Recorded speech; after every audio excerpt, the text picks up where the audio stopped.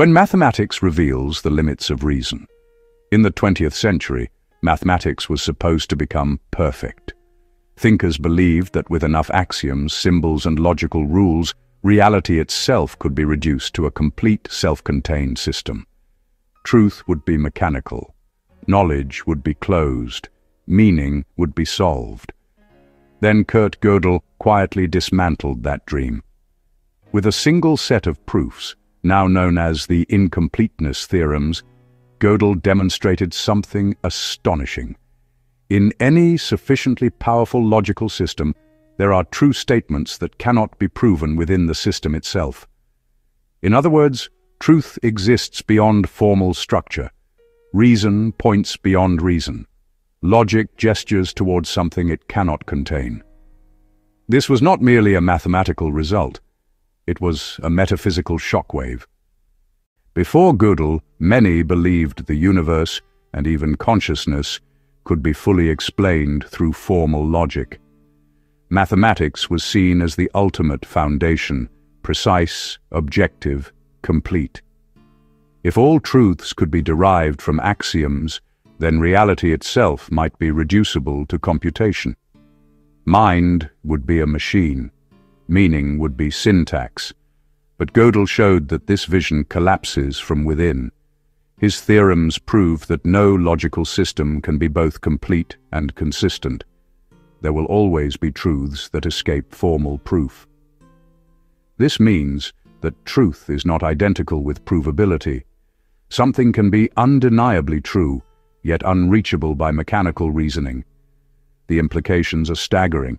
If logic cannot account for all truth, then truth does not originate in logic.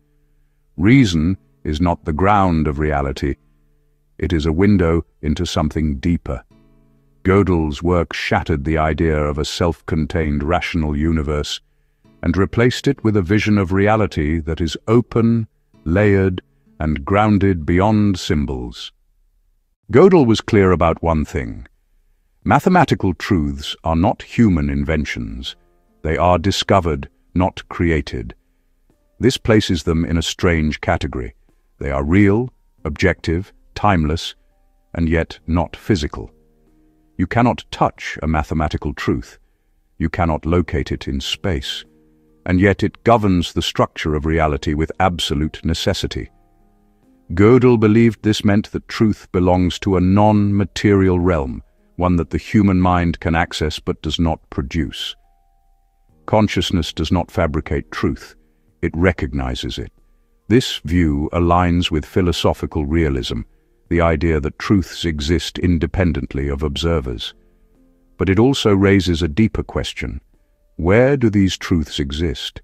If they are not in matter and not in symbols, then they must reside in a domain of pure intelligibility. Gödel increasingly came to believe that this domain is not impersonal. Truth, for him, points toward a rational structure of reality that precedes matter and mind alike, an order that consciousness participates in, but does not originate. Gödel's philosophical reflections went far beyond mathematics. He believed that mind is more fundamental than matter, and that the universe is grounded in a rational intelligence. His reasoning was simple, but devastating. If the human mind can grasp truths that no machine or formal system can derive, then consciousness cannot be reduced to computation.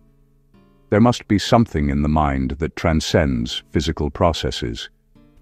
Gödel even formulated a rigorous ontological argument for the existence of God, not as a belief, but as a logical necessity grounded in the existence of objective truth. For Gödel, the presence of timeless truths implies a timeless knower. Truth without a grounding intelligence is metaphysically unstable. The universe, in this view, is not a blind accident that happens to be intelligible. It is intelligible because it is rooted in mind. Reality is not made of matter first and meaning second. Meaning comes first. Structure comes first. Intelligence comes first. Matter is the expression, not the source. Gödel's legacy forces us to reconsider what consciousness truly is.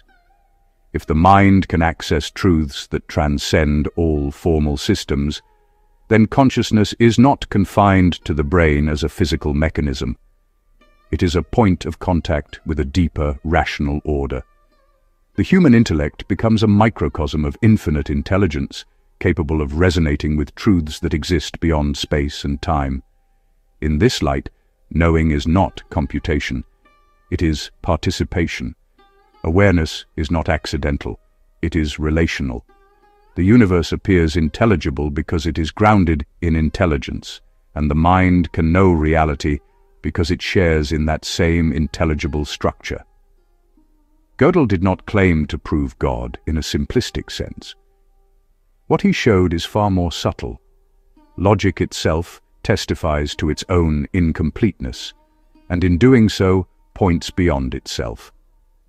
The deepest truths of existence cannot be enclosed by systems, symbols, or machines.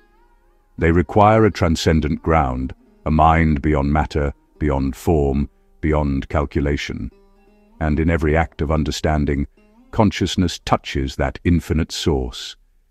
Kurt Gödel revealed something few dared to see. That reason, at its highest point, humbly admits its own limits.